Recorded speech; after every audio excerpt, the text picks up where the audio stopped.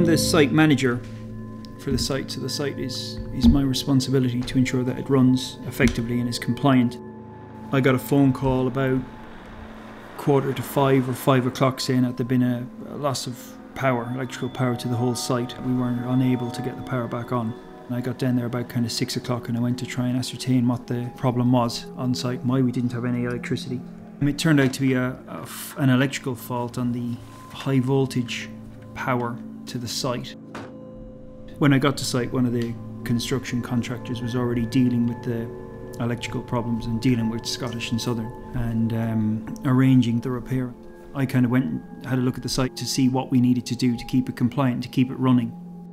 Around about this stage, one of my colleagues actually has got an office on the site and he was still at work. So I was speaking to him because a number of years ago he'd been the manager for that site.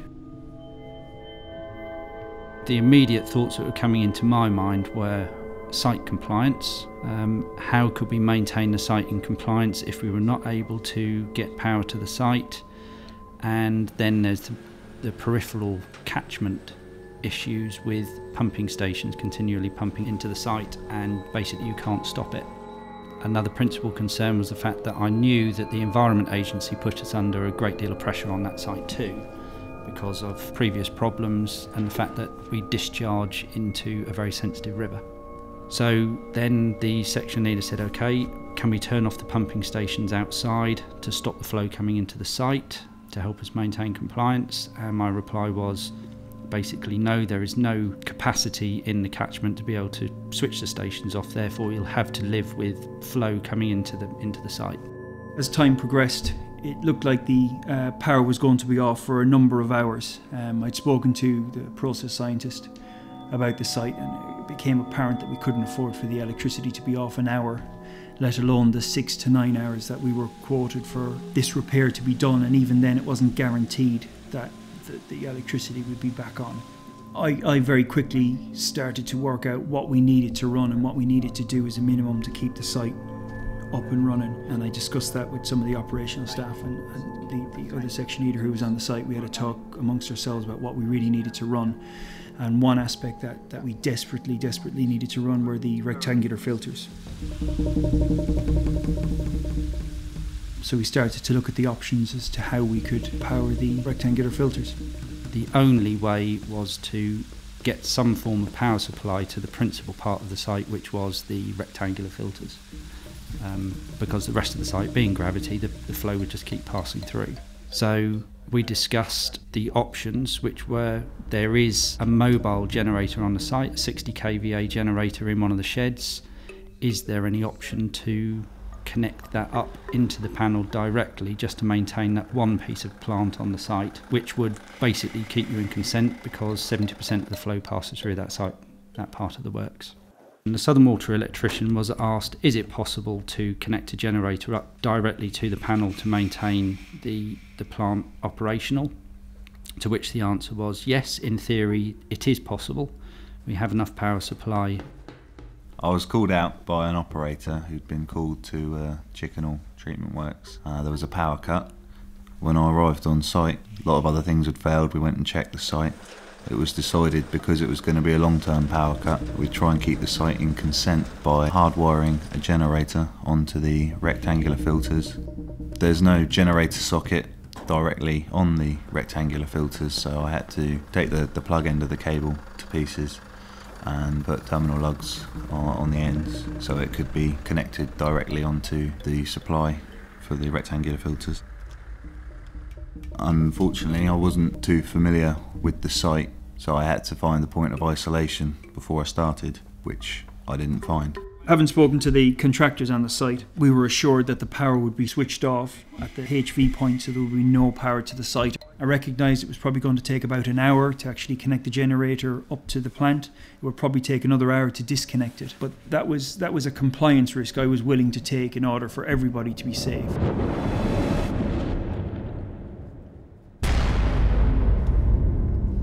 The operational section leader went back to the Southern Water contractor, who was liaising with the electricity supplier, who was making the repair, clarifying that the power supply could not possibly take place until everybody was clear of the panels, and that the power supply would not be turned on until a head count was done and all staff were accounted for.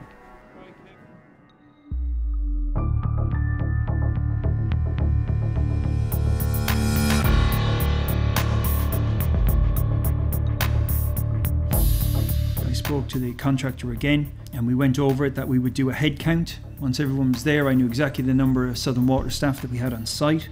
I knew where they were, I knew what they were doing, and the agreement was before the power was turned back on, I would have my operational team who were working on the site in one place, and then the power would be turned back on. I stripped the cable, did everything the right way around. I did the cable on the generator, plugged that in, made sure the generator worked, and I had power on the plug. I went upstairs and in the panel I disconnected the current lugs. I checked they were dead, which I knew they would be. There was no power on site. Disconnected those tails and pulled them away. I wasn't happy. I had the managers holding the torches in front of me. I tested the tails before I disconnected them, and one of them asked me, is it dead? And I said yes, but it doesn't matter because they can turn the power on at any point. He began the process of wiring it in. He was just about to put the first wire or phase, I believe. Stop! He must have been centimetres from connecting the wire to it when we heard someone shouting from the bottom of the stairs, telling everyone to stop.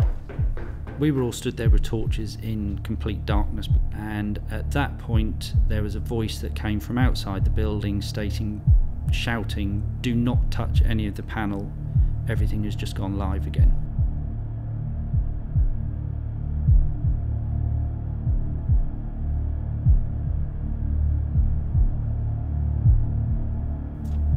I was standing beside Kevin, as was the other manager on the site, holding torches, about a foot away from the panel.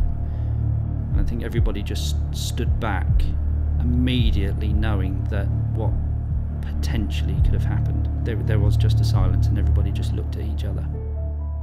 I think the overwhelming drive was to keep the site running and to keep it compliant. I can remember vividly 3 separate occasions what we were going to do to keep everybody safe. Now I look back at it in hindsight and I look at the planned jobs we do and the amount of planning that we do, and I think that was something that was probably lacking on my part. I should have created a written procedure. We communicated regularly with the guys that were doing it. It just seemed to be a complete breakdown between what we'd agreed 20 minutes, half an hour beforehand.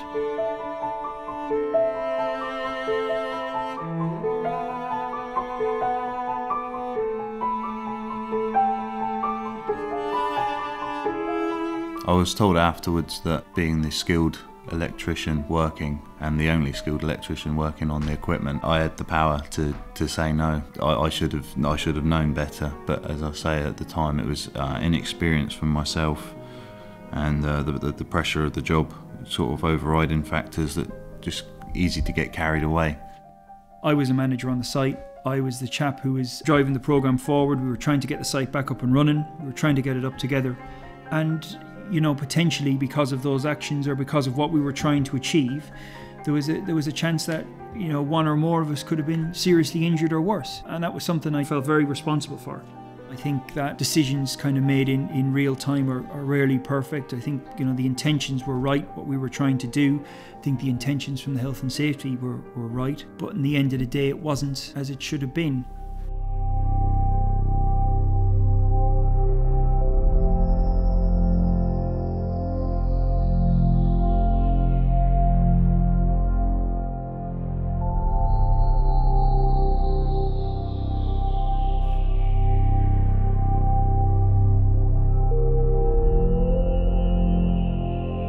It was a wake-up call. I think if a lot of people are going to watch this DVD, they'll see what happened to someone else.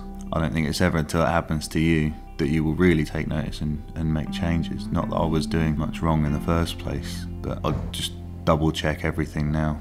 I'll just do it by the book, following health and safety, electrical regulations, all the relevant things.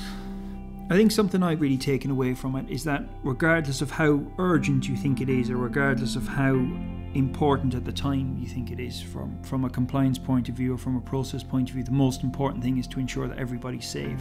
And I think that actually, had we perhaps sat down for 10 minutes and written a procedure out and agreed what we needed to do, then I wouldn't be sitting here having this discussion now. And I think that extra 10 minutes in the bigger scheme of things and in the bigger picture would have made no difference to the compliance, but potentially could have saved somebody's life.